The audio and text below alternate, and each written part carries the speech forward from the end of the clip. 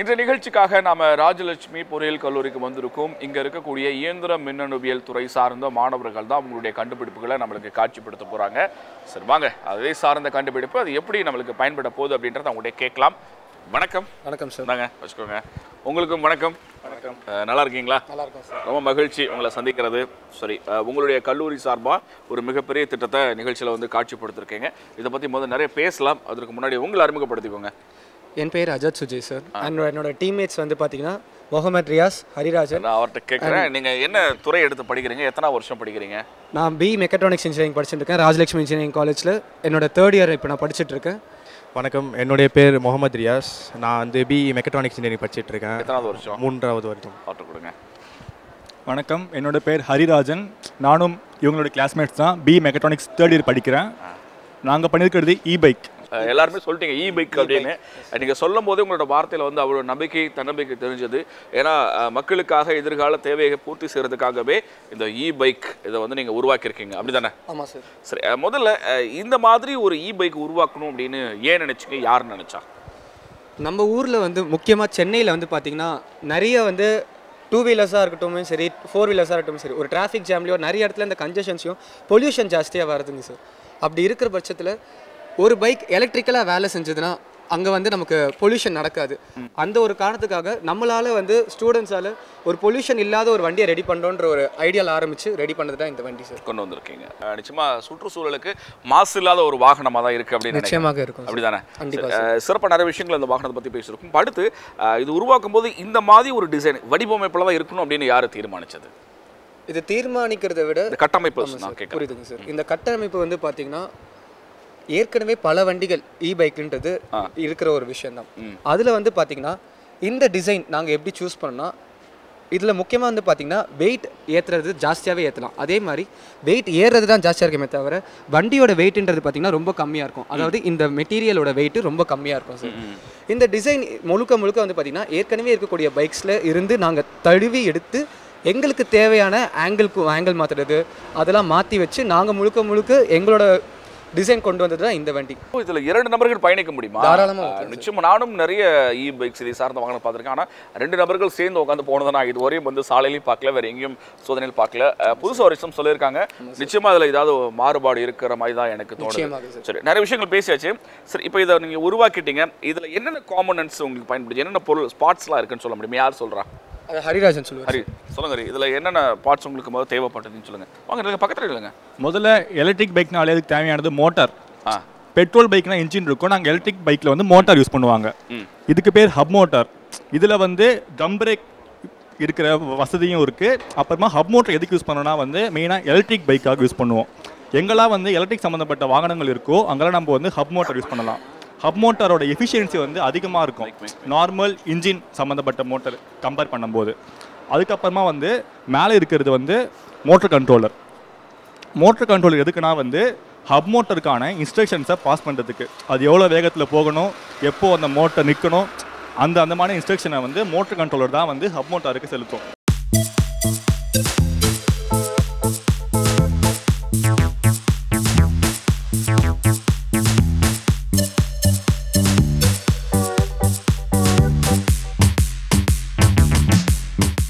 இது வந்து எம்சிபி.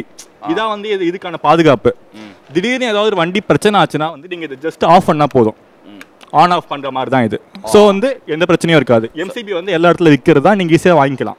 இங்கே நிறைய வயர்கள்லாம் கொடுத்துருக்கீங்களா? இதெல்லாம் இந்த வயர்லாம் வந்து லைட்டுக்கு அந்த மாதிரி வண்டியோட ஹெட்லைட் டெயில் லைட்லாம் இருக்குல்ல அதுக்காக. அப்புறமா வந்து ஸ்பீடோமீட்டர், எவ்வளோ ஸ்பீட் போகுது நம்ம ஸ்பீடோமீட்டர் இருக்குது, அதில் நம்ம பார்த்துக்கலாம் வண்டியில் எவ்வளோ சார்ஜ் இருக்குது, எந்த லைட் யூஸ் பண்ணுறோம், எந்த ஸ்பீடில் போகிறோம். ரிவர்ஸ் இதில் இருக்குது, அதுவும் நம்ம பார்த்துக்கலாம். ஓ, இதில் ரிவர்ஸ் இருக்குங்க. ரொம்ப எளிமையாக நம்ம வாகனம் நகர்த்துறதுக்காக கொடுத்துருக்கீங்க. சரி, இதில் இந்த மோட்டர்லாம் இதான் ரொம்ப முக்கியம் அப்படின்னு சொல்லிட்டு. ஆமாம், இதான் முக்கியம். சரி, இந்த சக்கரங்கள் இந்த மாதிரி ஒரு கொஞ்சம் உறுதியாக சக்கரங்கள் தேர்வு செய்கிறதுக்கு காரணம் என்ன? நாங்கள் வந்து இந்த டயர் பார்த்தீங்கன்னா நைலான் டயர்ஸ் யூஸ் பண்ணியிருக்கோம். நைலான் டயர்ஸ் எதுக்குன்னு பார்த்தீங்கன்னா வந்து பஞ்சர் ஆகிற வாய்ப்புகள் குறைவாக இருக்கும், அந்த டயர் தேயிற வாய்ப்புகள் குறைவாக இருக்கும். அப்புறமா வந்து 2 பேர் அதில் பயணிக்கும் போது எந்த ஒரு இம்பாக்டும் இருக்கா டயரில், அந்த உட்காந்து இருக்கிறவங்களுக்கு அந்த ஸ்மூத்தாக போகலாம், கம்ஃபர்ட்டாக இருக்கும். அதுக்காக இந்த டயர் நாங்கள் யூஸ் பண்ணியிருக்கோம்.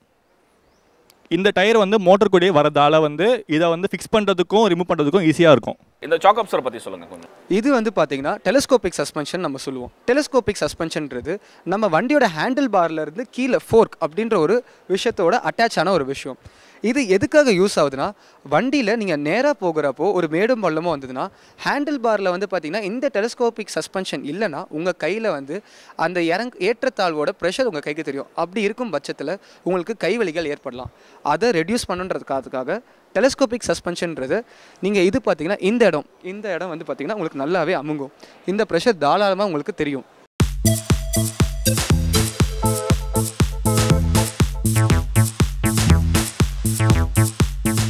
பேர் தான் இபைக், ஆனால் இதில் வந்து எரிபொருளை பயன்படுத்த எல்லா வசதிகளும் இதில் நீங்கள் கொடுத்துருக்கீங்க. அப்போ அந்த அளவுக்கு வந்து ரொம்ப சொகுசான ஒரு பயணம் கொடுக்கும், ஒரு கம்ஃபர்டபுள் ரைடு இருக்கும் அப்படின்னு நான் நினைக்கிறேன். சரி, அதே மாதிரி இருக்கையும் கொஞ்சம் மற்ற வகை கொஞ்சம் அகலமாக நீங்கள் கொடுத்துருக்கீங்கல்ல?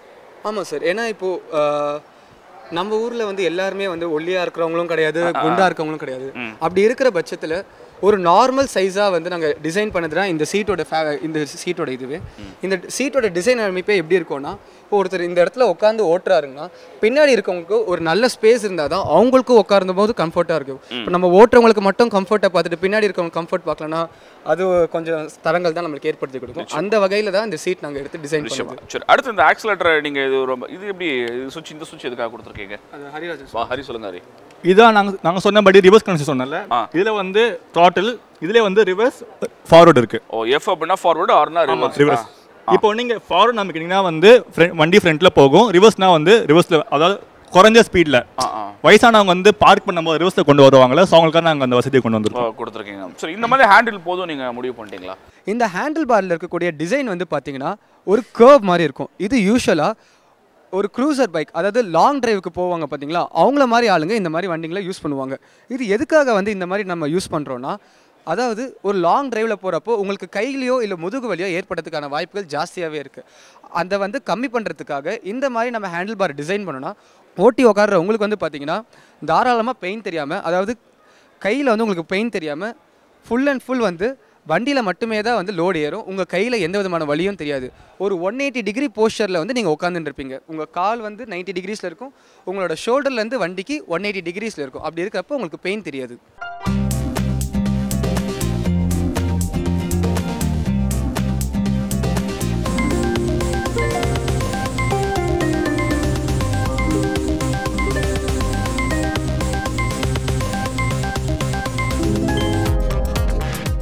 இதுதான் வண்டியோட ஃப்ரேம் ஒர்க்குங்க.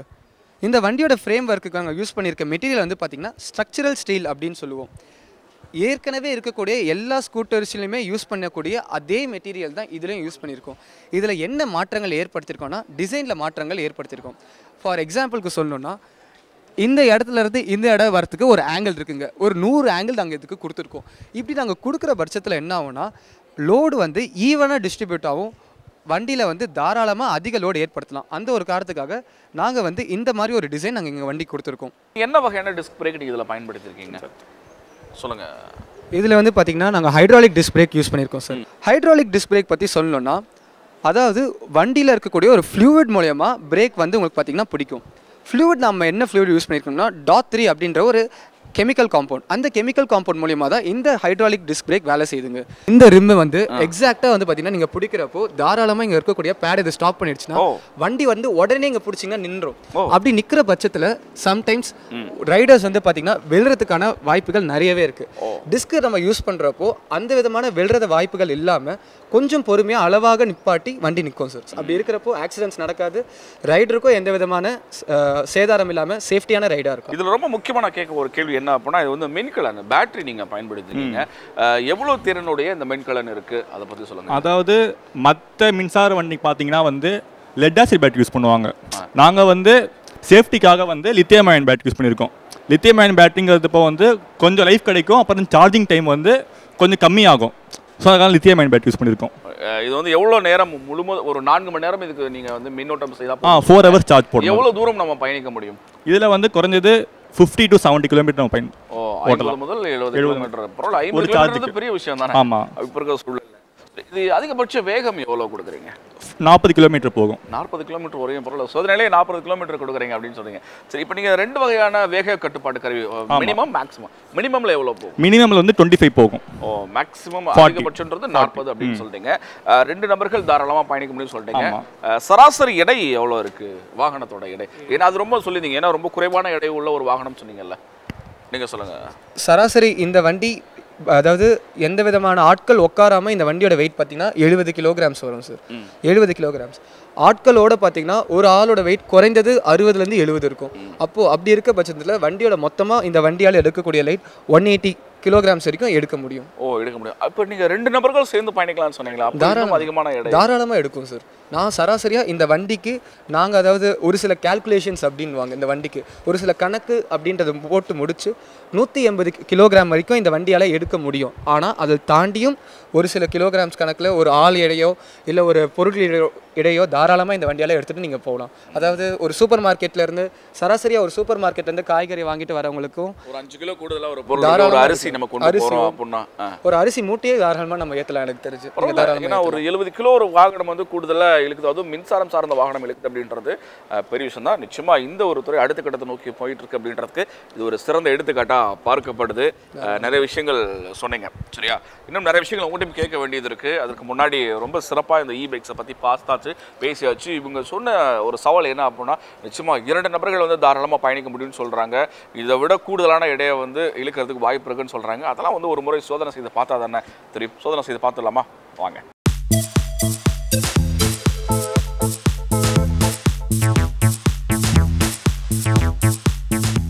இந்த மின்சாரம் சார்ந்த ஈருருளி இ-பைக்ஸை ஓட்டுறது வந்து இவங்க கிடையாதான். இவங்க 3 பேர் மட்டும் இதை வந்து தனிப்பட்ட முறையில் தயாரிக்கல. இதற்கு பின்னாடி வந்து ஒரு மிகப்பெரிய குழுவே, மாணவர்கள் குழுவே, மாணவர் படையே வந்து இணைஞ்சிருக்காங்க. இப்போ அதுல இருந்து ஒரு 3 நபர்கள் தான் வந்து இந்த வாகனத்தை இயக்கி காமிக்க போறதா வந்து அவர் சொல்லியிருக்காரு. அப்படிதானே? ஆமாம் சார். மொத்தம் எத்தனை பேர் இருந்தீங்க இந்த ப்ராஜெக்ட்ல? இந்த ப்ராஜெக்ட்ல நாங்கள் செய்யறதுக்கு மொத்தம் 10 பேர் இருந்தோம் சார். அதுக்கு வந்து இந்த குழுக்கு தலைவனாக அபிஷேக் குமார்ன்றவர் வந்து இந்த குழுக்கு தலைவன். அவர் இந்த வண்டியை இப்போ ஓட்டுறதுக்காக அடுத்து வருவார். கூப்பிடுங்க. அபிஷேக் குமார், வேற யாரு? அபர்ணா அண்ட் விக்னேஷ். வாங்க. 3 பேர் வந்துட்டாங்க. அபிஷேக், அபர்ணா, விக்னேஷா. நாங்க நீங்க தான் வந்து இந்த குழுவோட தலைவரா? ஆமாம் சார். இப்போ நீங்க தான் வந்து வாகனத்தை ஓட்டி காமிக்க போறீங்க. ஆமாம். கொடுத்த பயிற்சி வந்து சரியா எல்லாம் செய்திருக்காங்க? அப்படிதான் கரெக்டாக பண்ணியிருக்காங்க. ஒரு நல்ல கோஆப்ரேஷன், நல்ல டீம் எனக்கு அமைஞ்சிருக்கு. அதனால நீங்க எத்தனாவது வருஷம் படிக்கிறீங்க? 4வது மண்டா? இல்லை, நான் 3rd year தான். ஓ, எல்லாமே ஒரே அவங்கள்ட்ட கொடுங்க, அபர்ணாட்ட கொடுங்க. நீங்க தான் வாகனத்தை ஓட்ட போறீங்களா? ஆமா, நான் ஏற்கனவே ஓட்டி பார்த்துருக்கீங்களா? நிறைய தடவை பண்ணியிருக்கோம், டெஸ்ட்லாம் செய்திருக்கீங்க. அப்போ ஒன்றும் பயம் இல்லை, அப்போ ஓட்டிடலான்னு இருக்கீங்க. சரி, ரொம்ப சிறப்பு. ஓட்ட கொடுங்க. நீங்களுமா? ஓ, 2 நபர்கள் ஓட்டலாம்ல, அதனால நீங்களும் வந்திருக்கீங்க, அப்படிதானே? சரி, ரொம்ப சிறப்பு. இப்போ இவர்கள் தான் வந்து இப்போ இந்த இ-பைக்ஸ் வந்து சோதனை செய்து காமிக்க போறாங்க. சரி, வாங்க. இவங்க சொன்ன விஷயங்கள், இவங்களோட உழைப்புக்கு எல்லாமே வந்து சரியான ஒரு ஊதியம் கிடைக்குது அப்படின்றத சோதனை செய்து பார்க்கலாமா?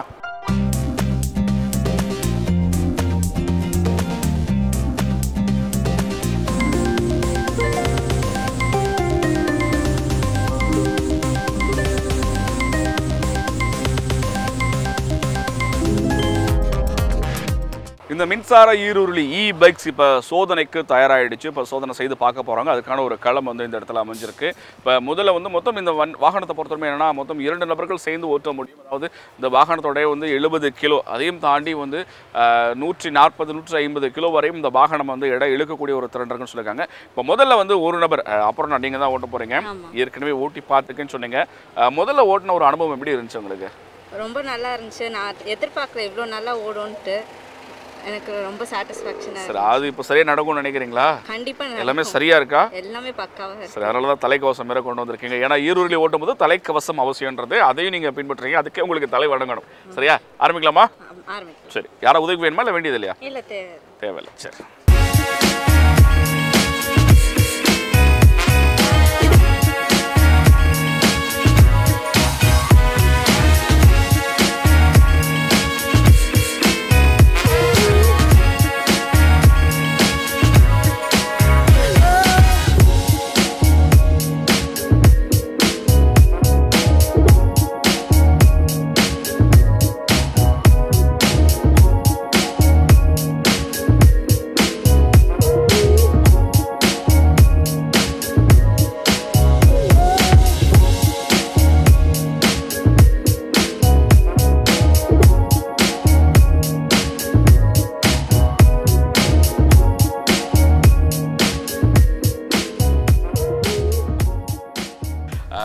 சிறப்பாக இவ்வளோ நேரம் வந்து இந்த இ-பைக்ஸ் இந்த மின்சார ஈருருளி எப்படி செயல்படுது அப்படின்றத பார்த்துருப்பீங்க.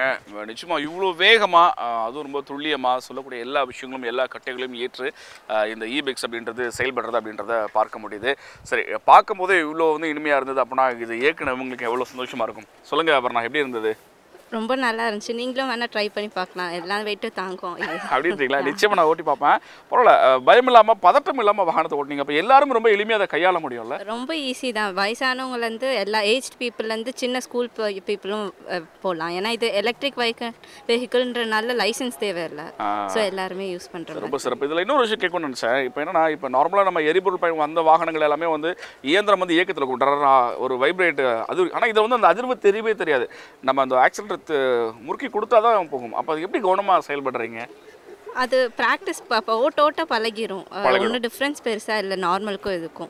சவுண்டு மட்டும் வராமல் இருக்கும், அவ்வளோதான். அவ்வளோதான். சரி, இப்போ இதுவரையும் வந்து அபர்ணா வந்து இந்த இ-பைக்ஸ் வந்து ஓட்டி காமிச்சிட்டாங்க. இது இப்போ பெரும்பாலும் நம்ம பார்த்துருக்கலாம், ஒரு நபர் வந்து இந்த வாகனத்தை வந்து ரொம்ப எளிமையாக கையாள முடியும். ஆனால் இதோட திறனை என்ன அப்படின்னா இதை விட இன்னும் கூடுதலாக இருக்குது. அதுதான் வந்து இவங்களோட முதல் ஒரு வாதமாக இருக்குது. ஏன்னா இது வந்து ஒரு 70 கிலோ இருந்தாலும் இது வந்து 150 170 கிலோ வரையும் இந்த வாகனம் இழுவை திறன் கொண்டது அப்படின்னு இவங்க சொல்லியிருக்காங்க. சரி, அடுத்து இந்த வாகனத்தை இயக்கிறதுக்கு 2 நபர்கள் வர்றாங்க. சரி, அவங்க 2 பேரோட எடையை இந்த வாகனம் தாங்கி சரி இதே வேகத்துல போதா அப்படின்றத பார்க்க போறோம். அதான் உங்களுடைய வாதமா இருக்கு. நெக்ஸ்ட் இன்னும் 2 பேர் வந்து டெமோ. யார் அவங்க? கூப்பிடலாம், சொல்லுங்க. விக்னேஷ் அண்ட் குமார். வாங்க, விக்னேஷ் அசோக் 2 பேர் வாங்க.